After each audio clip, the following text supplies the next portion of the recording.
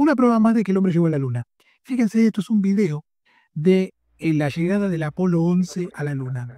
Era tan malo el conocimiento de la superficie lunar en el momento de las Apolo que automáticamente la computadora de a bordo estaba llevando al Apolo, al módulo de descenso, le estaba llevando a un lugar con cráteres y rocas gigantes. Neil Armstrong se dio cuenta, tomó el mando y voló por encima del cráter, aterrizó unos metros más allá. Pero fíjense que ese era el nivel de desconocimiento que había de la superficie de la Luna. Realmente un cráter bastante grande y no se sabía. Y fíjense este video. Es un video, el video automático del descenso del Apolo, empatado con mapas actuales de la superficie de la Luna. Fíjense que coincide exactamente cráter por cráter. ¿Eso qué quiere decir? Que realmente descendimos en la Luna. Si no, sería imposible tener una imagen de la superficie que era absolutamente desconocida en 1969. Los dejo disfrutando el video.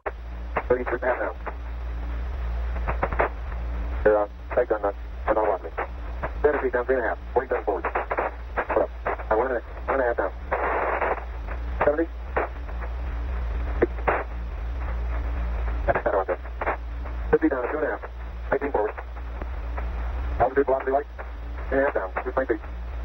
15 forward. 11 forward, come down nicely, 200 feet. 4.5 down, 5.5 down. 150 feet, 6.5 down, 5.5 down. 9 forward. Go. 20 feet. 100 feet, 3.5 down, 9 forward. 5%. 35. 875 feet, that's looking good, down a half. 6 forward. 60 seconds. Right on. Down 2.5. Forward. That's 3 feet down, 2.5. Pick up some dust. 3 feet, 2.5 down. Make shadow. 4 forward. 4 forward, just into the right a little. Right, 1.5. 30 seconds over. Right. Contact light. Okay, engine stop. ATA at a descent. Don't control both auto descent engine command override off. Engine arm off. 113 is in. We copy you down, Eagle. Listen, Tranquility base here. Is Eagle has landed. Roger, Tranquility. We copy you on the ground. You got a bunch of guys about to turn blue. We're breathing again. Thanks a lot. Thank you. You're looking good here. Okay, we're going to be busy for a minute.